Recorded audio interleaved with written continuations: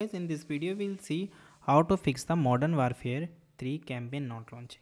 So we will see why this problem happened and get some fixes to resolve our solution. So Modern Warfare 1 is a classic first person shooter game that has been enjoyed by many players over the year. This can be frustrating for the player who are eager to dive into the game or impressive storyline. So now we are going towards the fixes. The first one is verify the game files. The campaign may not be launched on your system because of few corrupted files in your installation directory. To solve this issue, head in the Steam or battle.net based on which you paused the call of the duty title on there. Then select the game and choose the scan and fix and then verify your game option. Okay. If the issue is still persists, then you are moving to the second mode. Second mode is very simple. Just run the game as administrative. Sometimes the game may have not necessary to permission to launch the file.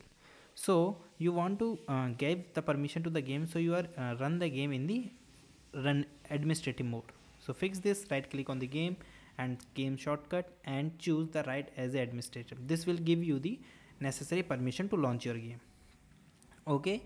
Another one is maybe the sub problem are happening in the drivers. So you can now the next step is related to the driver, which you can update your drivers. The update the graphic card drivers. Outdated graphic can cause the issue launching the game. Make sure your graphic driver up to date by visiting the manufacturing website and downloading the latest version. And you can also go your website according to your graphics name. For example, your graphic card is from Nvidia, then you are going to the Nvidia and you can directly upload and you can directly update your graphic card through the manage. Okay, manage. Now we are moving to the fourth step is disable antivirus. Sometimes antivirus cause some issues because antivirus provides some type of permissions and this type of permission not provided by the games. So antivirus can something interface with the game launch process and try to disabling your antivirus through the temporary and the launching the game. Okay, if you have still in a problem, then you have the last option is reinstall the game. If all the step is not working, then you can try to reinstall the game.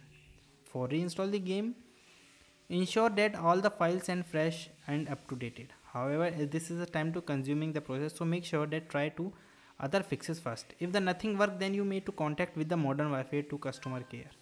So customer care one is now you how to connect with the customer care. You just click here and then you can go to the direct page of the customer support team.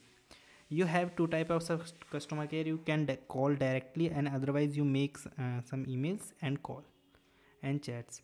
So guys, thank you and have a nice day. Maybe these all the solution helps to resolve your problem. Thank you and have a nice day and subscribe our YouTube channel for the further information.